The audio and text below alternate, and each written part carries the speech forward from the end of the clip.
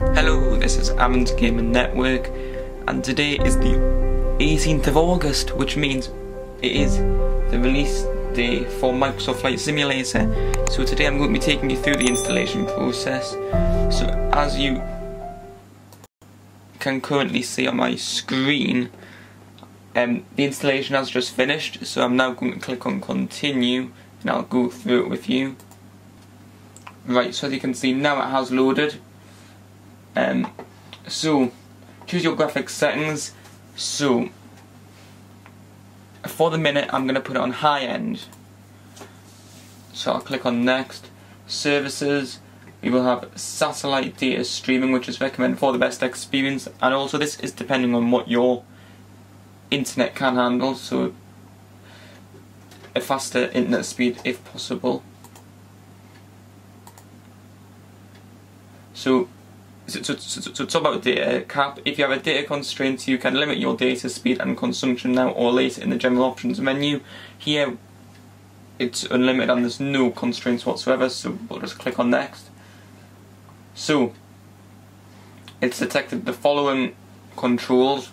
So it's managed to pick up my Logitech Flight Yoke system, so I will, well, it seems to have applied a default control scheme. Eventually I will go in and customise each button on what I want it to do.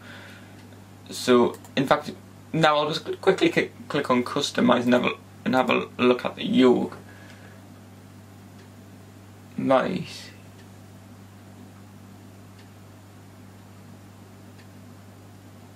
Yep, so that seems okay for the minute. So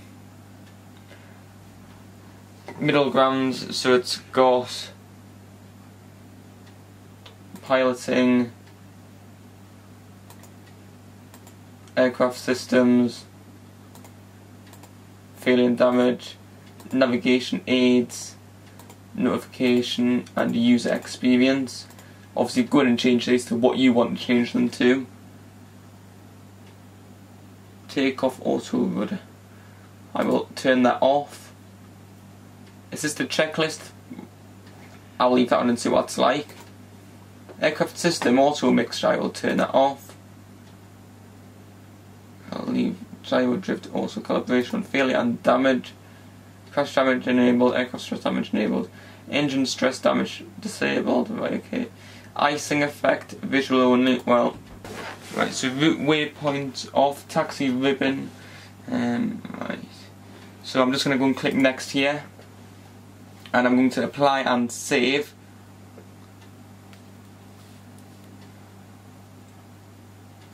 And we've got a nice little Cessna Skyhawk there. I'm very excited about this, and here we go. We are now on the main menu of the Microsoft Flight Simulator, and in the next video I'm going to look at flight planning on the new Microsoft Flight Simulator. So I hope you enjoyed this video. Please give it a big thumbs up, like and subscribe, and I will see you all in the next video. Thank you for watching.